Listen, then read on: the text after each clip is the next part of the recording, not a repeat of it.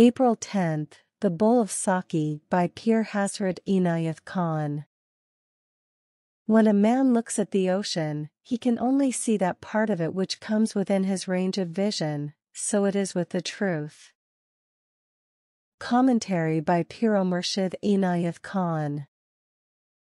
As there is water in the depths of the earth, so there is truth at the bottom of all things, false or true. In some places, one has to dig deep, in other places, only a short distance, that is the only difference. But there is no place where there is no water. One may have to dig very, very deep in order to get it, but in the depths of the earth, there is water, and in the depths of all this falsehood that is on the surface, there is truth.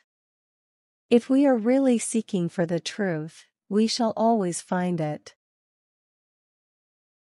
Man with his learning becomes so proud that he thinks there is nothing else worthy of attention. He does not know that there is a perfection of wisdom, before which he is not even like a drop in the ocean.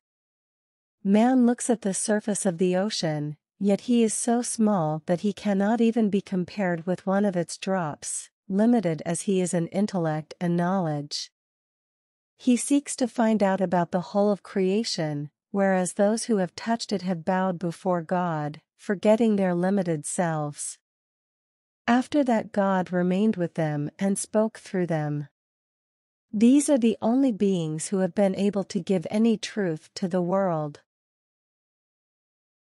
When we consider the mystics and thinkers who look at life from a spiritual point of view, they all agree, be they yogis, Sufis, Buddhists, or Christians, it does not matter which.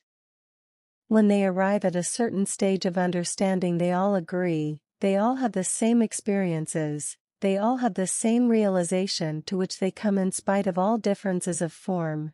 Those who look at the surface see variations, but those who look below the surface see one and the same truth hidden beneath all religions, which had been given at different times by different masters.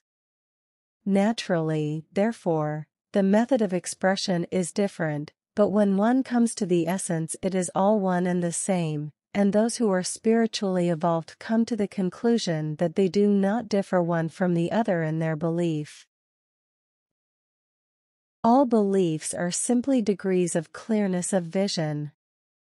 All are part of one ocean of truth. The more this is realized, the easier is it to see the true relationship between all beliefs, and the wider does the vision of the one great ocean become.